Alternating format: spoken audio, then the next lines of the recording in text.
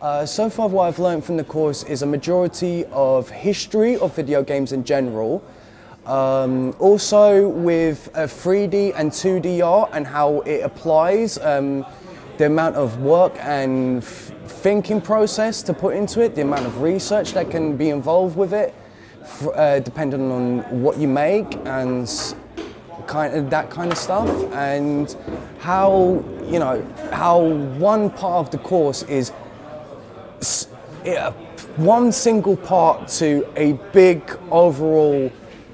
course, in a sense that, you know, there's different subjects involved which you can take up, and I've took up one particular subject in it, but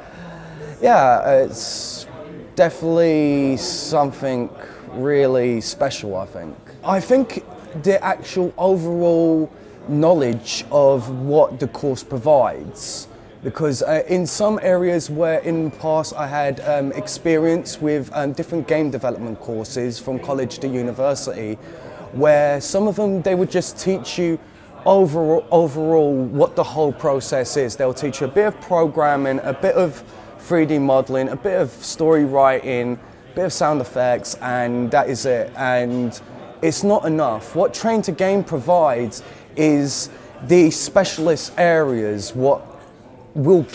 help gain you skills and qualifications into the games industry that not a lot of universities or colleges have really had a chance to provide yet. I would honestly recommend people to at least look it up, do some research into it, because there are a lot of people out there who haven't been on the course who have said bad things about it, and for myself being a member inside the course, I can say it's definitely at least worth a look of a person's time, and if they are really serious and want to get somewhere in the games industry, to at least give it a try, and that's how I feel.